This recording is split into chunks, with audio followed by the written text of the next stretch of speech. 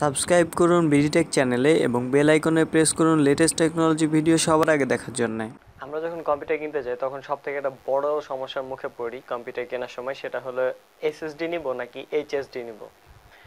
HSD মানে solid state drive এবং HDD মানে হচ্ছে হার্ড ডিস্ক ড্রাইভ। তো এই দুটার মধ্যে আজকে কথা বলবো যে আপনি কোনটা নিলে আপনার ভালো হবে এবং কোনটা নিলে খারাপ হবে।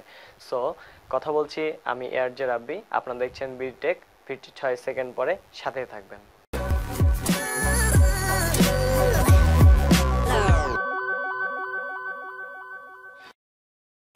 এসএসডি মানে হলো সলিড স্টেট ড্রাইভ এবং এইচডিডি মানে হচ্ছে হার্ড ডিস্ক ড্রাইভ। তো এই দুটার মধ্যে অনেক বেশি স্পেসিফিকেশন রয়েছে। তো প্রথমেই কথা বলছি এইচডিডি নিয়ে, যেটা হচ্ছে আমরা সাধারণত ইউজ করি, যেটা হার্ড ডিস্ক ড্রাইভ এইচডিডি। তো এটার কিছু খারাপ দিকে আছে, কিছু ভালো দিকে আছে। যেভাবে বানানো হয় যে এর মধ্যে একটি প্লেট থাকে এবং এতে পেন্ডুলিয়াম থাকে এবং কিছু সার্কিট থাকে এবং সেই পেন্ডুলিয়ামটি প্লেটটি ঘুরতে থাকে এবং ইলেকট্রিসিটির মাধ্যমে সেটি চলে এবং এখানে পাওয়ার দেওয়ার মাধ্যমে ডাটা রিড এবং রাইট হয় এবং যতক্ষণ পর্যন্ত প্লেটটি ঘুরবে ততক্ষণ পর্যন্তই আপনার ডাটা রিড রাইট হবে, তাছাড়া এরপরে আর হবে না। এবং যদি এটি মাটিতে পড়ে যায় কিংবা হচ্ছে কোনোভাবে ড্রপ করে বা চলতে চলতে কোনোভাবে যদি পড়ে যায় তাহলে আপনার এটি ক্র্যাশ হয়ে যেতে পারে এবং কখনোই ডাটাটি আপনি ফিরে পাবেন না। তো এটা সম্পর্কে আমি 3টা খারাপ দিক বলবো এবং 3টা ভালো দিক বলবো এবং এসএসডি সম্পর্কেও কিছু ভালো দিক এবং খারাপ দিক বলবো। তো এইচডিডি এর সম্পর্কে প্রথমে ভালো দিকটা হচ্ছে 1 নম্বর যে এটা সব জায়গাতে অ্যাভেলেবল, আপনি খুব সহজে যে কোনো মার্কেটে প্লেসে কিংবা যে কোনো জায়গাতে গিয়ে পেয়ে যাবেন। এরপরে 2 নম্বর হচ্ছে আপনি এটা খুব বেশি পরিমাণে যদি আপনার জায়গার প্রয়োজন হয়, যেমন 1 TB 1 TB 2 TB 6 TB 8 TB পর্যন্ত আপনি এটা খুব সহজে মার্কেটে পেয়ে যাবেন। এরপরে 3 নম্বর যেটা এর ভালো, সেটা হচ্ছে খুব কম মানে একটা নির্দিষ্ট দামের মধ্যে এটা পেয়ে যাবেন, খুব বেশিও না খুব কমও না, দাম একটা নির্দিষ্ট লিমিটের মধ্যে আছে।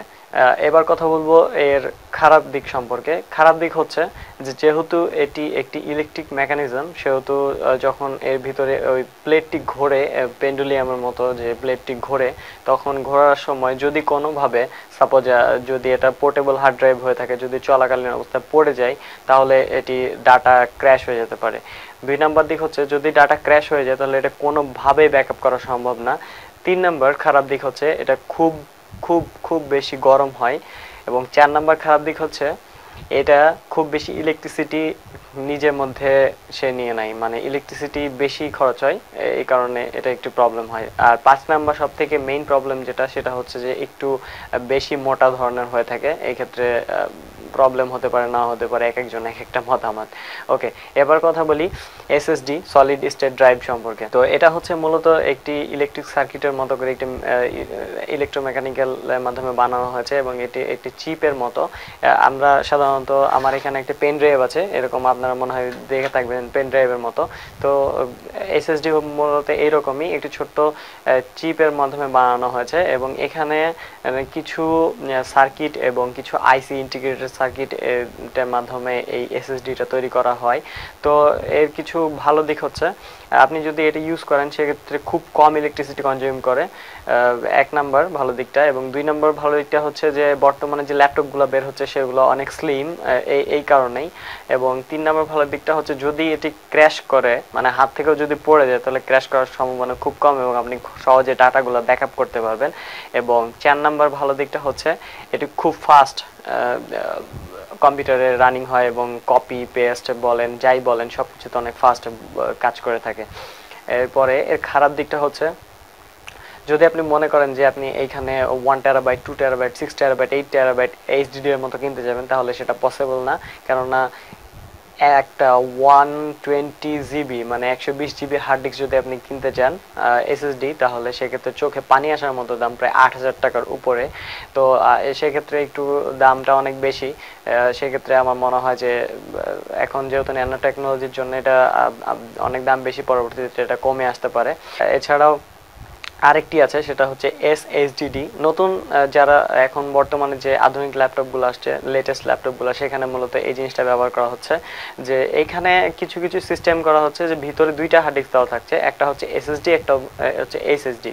তো এসএসডি যেটা সলিড স্টেট ড্রাইভ দেওয়া থাকছে সেটা হচ্ছে যে হয়তো বা 20 GB 40 GB 50 GB এর মতো দেওয়া হচ্ছে, এবং এইচডিডি দেওয়া হচ্ছে সাপোজ 1 TB কিংবা 500 এইরকম দেওয়া হচ্ছে। তো যেটা এসএসডি দেওয়া হচ্ছে যেটা 20 GB কিংবা 40 GB কিংবা 50 GB দেওয়া হচ্ছে, সেটাতে ওএস বা অপারেটিং সিস্টেম রানিং করে দেওয়া হচ্ছে, সেক্ষেত্রে খুব যে 10 সেকেন্ডের মধ্যে, সর্বোপরি 10 সেকেন্ড লেগে থাকে, তারও কখনো কখনো কম সময় লেগে থাকে, এর মধ্যে কম্পিউটার রানিং হয়ে যায়।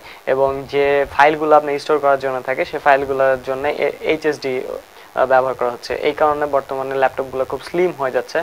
আমি নিজে আমার কম্পিউটারে একটি 120 জিবির একটি এসএসডি লাগানো আছে, এবং যে আমার মিডিয়া যে ফাইলগুলো আছে সেগুলো একটি extra hard ডিস্কে, portable hard ডিস্কে backup করা আছে, যখন মন চায় তখন লাগিয়ে ইউজ করতে পারি। সেক্ষেত্রে আপনারাও এটা করতে পারেন, আপনাদের অনেক সুবিধা হবে।